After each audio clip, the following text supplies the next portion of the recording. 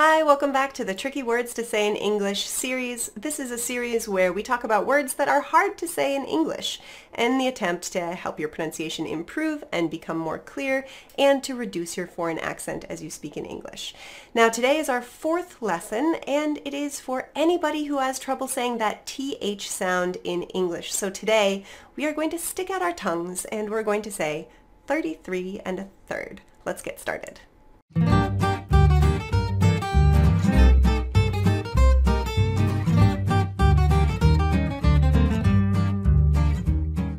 Let's take a look at our word of the day, 33 1/3.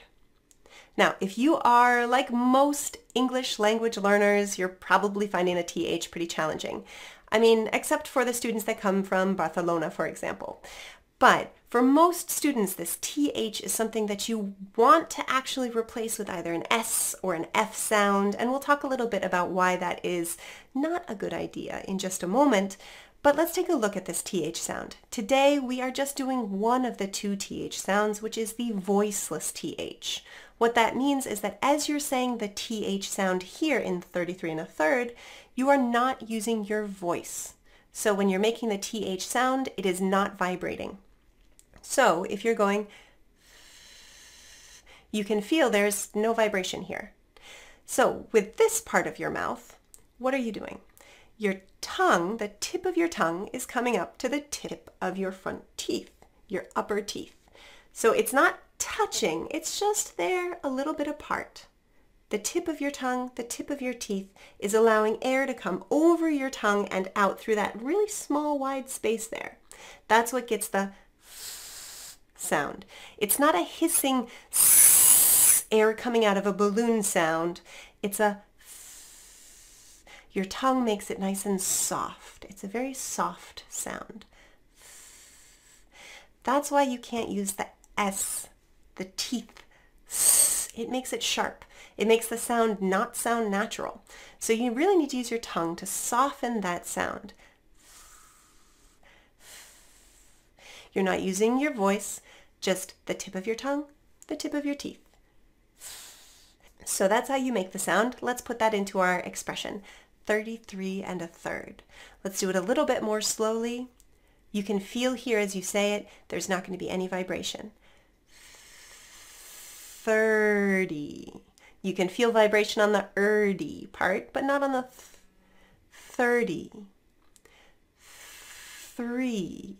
You can feel vibration on the -ry part, but not on the and a third. So you can feel the vibration on but not on the 33 1/3. One more time. 33 1/3. Great. So we've talked about how students often use that S sound to replace it, which is not natural. It sounds really sharp, really foreign. 33 1/3. Not good. But there's also students who will use the F sound. The F sound is better if you really can't do the TH sound. You can go. In fact, there are native English speakers who do this.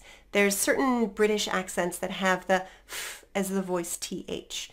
However, if you're watching this video, you're probably targeting the North American accent. That's what I teach. I'm from North America. I speak with a North American accent.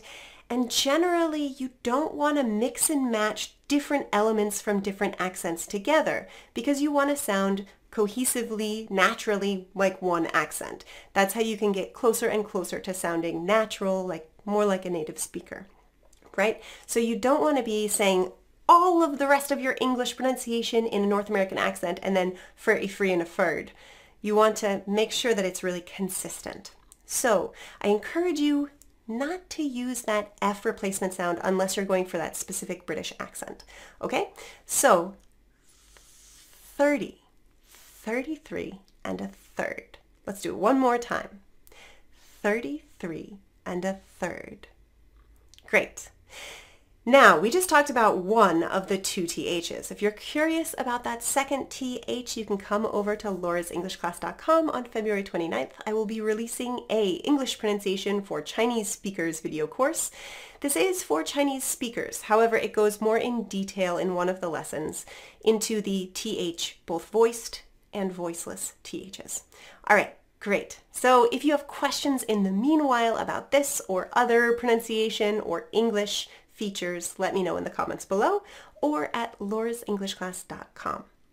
If you find the video helpful, like, subscribe, tell a friend. All right, that's it for today. I hope you have a great day and I will see you online very soon. Bye-bye.